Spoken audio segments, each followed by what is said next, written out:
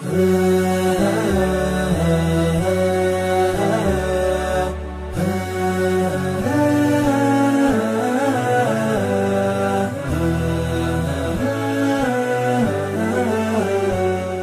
alaikum wa rahmatullahi wa barakatuh. Welcome to Ahkam SOS, the show that discusses Islamic duties and practices for Muslims in accordance with the rulings of His Eminence, the Grand Ayatollah Sayyid Sadiq Shirazi.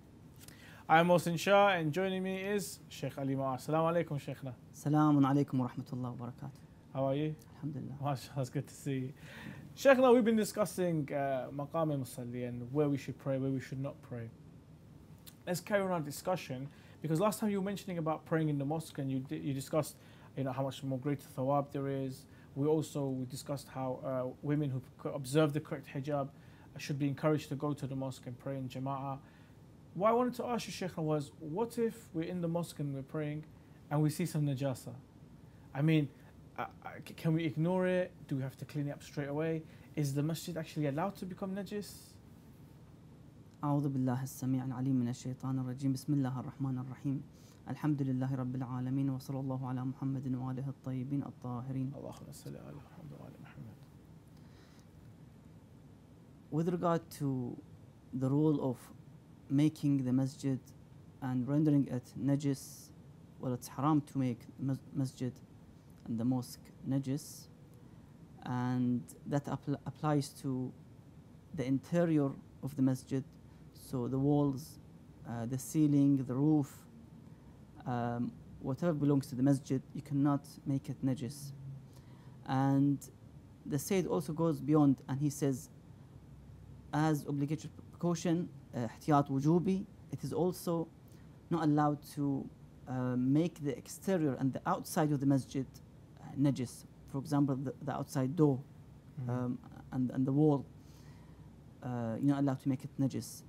And if someone observed the najasa and saw the najasa, let's say a child had a nosebleed, for example, and he just left the masjid with the najasa, that person must immediately go and either inform those who take care of the masjid to come and to wash and to make that spot tahir and pure, or himself to bring something and some water and a sponge, for example, or a towel to make that spot tahir and najis. You cannot leave the masjid najis and then you just go to and pray and ignoring this najasa.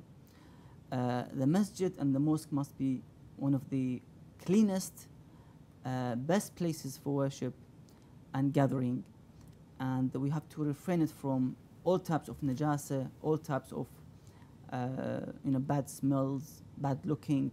We try to keep the masjid as nice as possible and attractive, because the whole idea is to attract more worshippers to come and pray and then leave. So we have to take care of the masajid as much as we can. Ahsan, Sheikh. In terms of Maqam Musalli and in terms of a place of worship, is it okay for me to, board a train or a plane, a ship, any form of transportation, and if I know that I won't be able to pray on that, is it okay for me to travel on it? Well, you're allowed to pray on board, on the train, the plane, as long as you cannot make the time, because by the time you arrive to the destination, the sun will be rising or setting, so you cannot wait and do the qada. You must pray in time, inside the time, and you pray as ada. You pray as inside the time, so you have to make sure that you pray inside the plane, airplane, or the train or the bus as best as you can. If you can stand up and pray, let's say in the back kitchen of the airplane, they give you permission to do so, and you stand upright and you pray towards the qibla, and you pray normally, ruku', sujood, everything. Otherwise, on the seat, for example. So you have to do your best to achieve and fulfill the conditions of praying.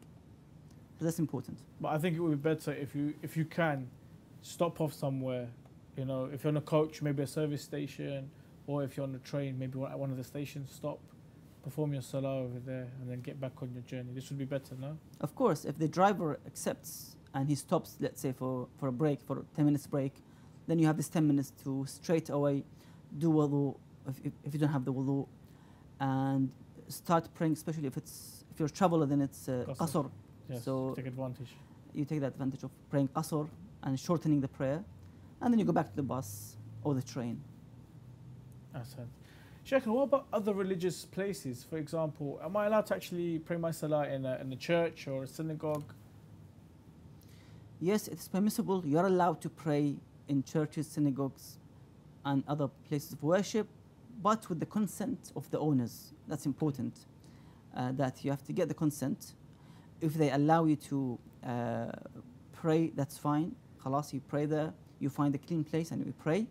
However, if that place or that praying, let's say you go to pray with few people, jama'ah for example, and they took photographs or they filmed you, for example, if that propagates for them their own belief or their own location, and that promotes their religion, now becomes haram. So that's different story. So you've got different sides.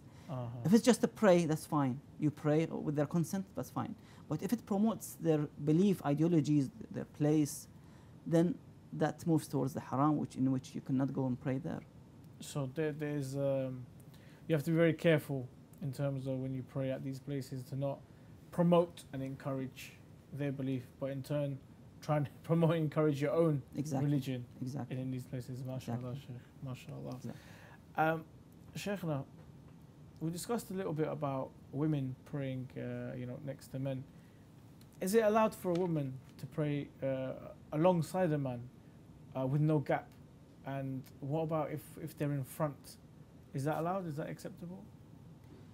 Well, as I've mentioned previously, that with regard to other ulama, they have the issue of making the salah batil if they pray close to each other. However, the Sayyid says it's makruh if a woman prays next to a man or ahead of a man. That's makruh. That will make the salah batil. However, with regard to salat al-jama'ah, she must be in the back of the jama'ah men, and she is not allowed to pray in the front of the men in the jama'ah salah. So that's important. Otherwise, for the Sayyid, it's makruh for a man to stand next to a woman and pray. Although the praying is furada and it's separate, it's not jama'ah. But to be such close, the Sayyid says it's makruh. But you can, in overall. Shaykh, what does the Sayyid say in regards to public buildings? For example, schools, colleges, universities, government buildings and places like that. Are we allowed to pray salah there? Yes, the public places, as I've mentioned previously, it is allowed. So you can pray in these places. Again, you have to find a peaceful, quiet place, away from the crowds. I mean, tahir, to be tahir. If all the conditions of salah is met, that's fine, you can pray. MashaAllah. Shaykh, I want you to try and imagine this scenario with me. Imagine we're on a plane, and let's say we're going to Karbala for ziyarah, me and you, Shaykhna.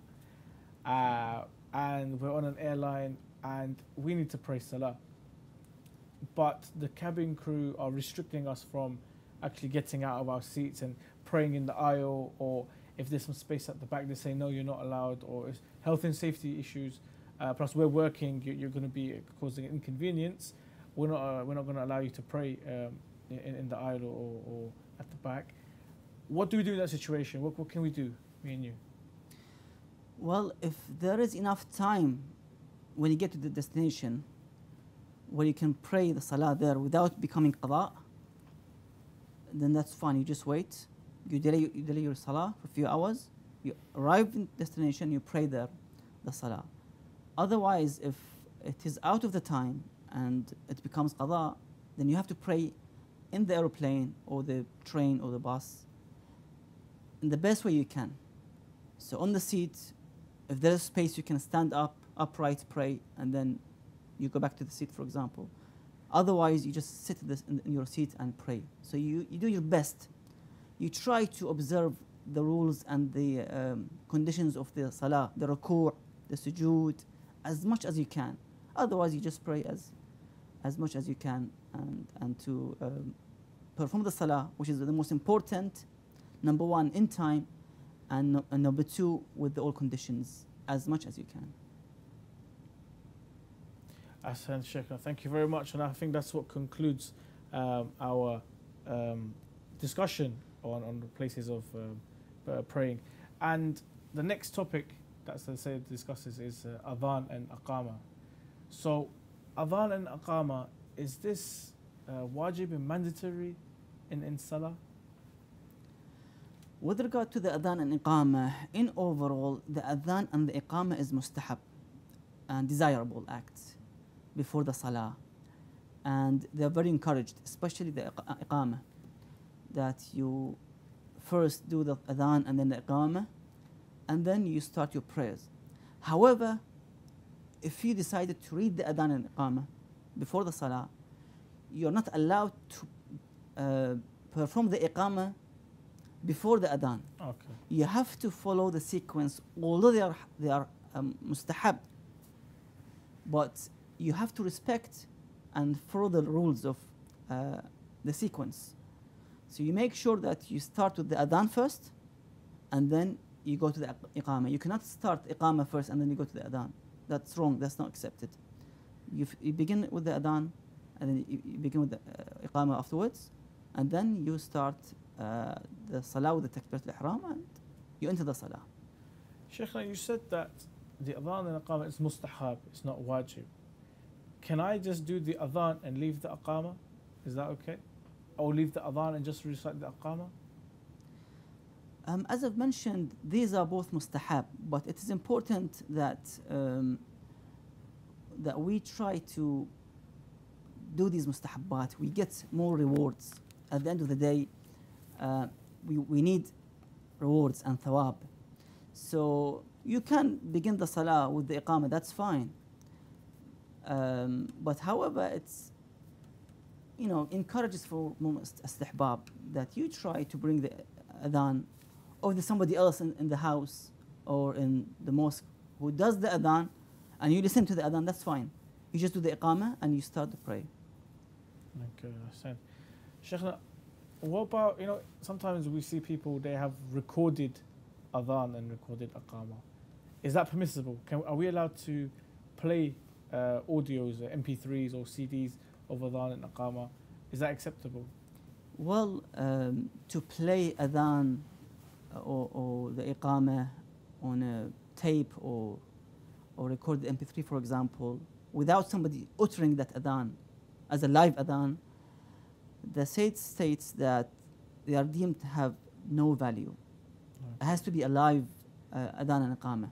That's important. So it should be recited with the presence of the reciter. Exactly. Not that it's been recorded and you can press play. And what about standing or sitting during the adhan? The one who is reciting the adhan and the iqamah, is it okay for him to do it sitting down, or is it better for him to stand?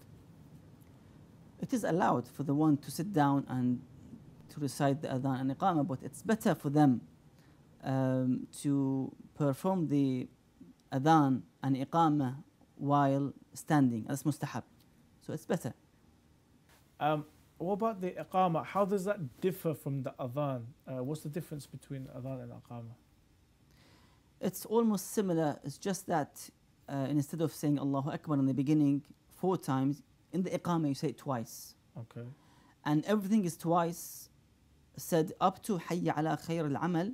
Okay. You add again twice قد قامت الصلاة قد قامت الصلاة. Okay, so it's the same, we're reciting the same dhikr, the same words we recite, Exactly. except at the beginning Allahu Akbar twice. Exactly. Then we go through the same Ashhadu an la ilaha illallah, Ashhadu anna Muhammadan Rasulullah, all that twice, all the way until Hayya ala khayr al-amal, and then there's an addition Yes. to the iqamah, which is قد قامت قد الصلاة. قامت الصلاة Twice. twice, Yes. and then Allahu Akbar twice, and La Again. ilaha illallah twice. Allah Akbar is twice, but La ilaha illallah is just once. Okay. So you end it with once only. One la ilaha, mashallah. And that's it. You can now begin and commence your salah by saying the takbirat al-ihram. Okay, so And you doing the enter the niyyah, salah. doing the niyyah, Exactly. doing the takbir. Exactly. Shaykhna, a lot of people say, Shaykhna, a lot of scholars say that Ashhadu anna Aliyan Waliyullah is not part of the adhan. Does Sayyid Sadiq Shirazi, may Allah prolong his life, does he also have this opinion? With regard to this Shahada Thalitha of the Imam, commander of the faithful, alayhi salam, some ulama say that it's not part of the adhan, but it's mustahab to say it and to mention it. The Sayyid came, and even his elder brother, Sayyid Muhammad Shirazi rahmatullah alayh, that this part of the adhan, the shahada, the third shahada, Ashhadu anna Aliyan Waliyullah, is part of the adhan. Okay. So you cannot say the adhan without this shahada. MashaAllah. So you have the complete adhan, you must mention this shahada of the Imam being as vicegerent. Ahsant, Shaykhna. Thank you very much for that. And thank you to all our viewers for joining us on this episode. Inshallah, you benefited greatly. Inshallah, we'll be seeing you soon on the next episode of Ahkam SOS. Assalamu alaikum wa rahmatullah wa barakatuh.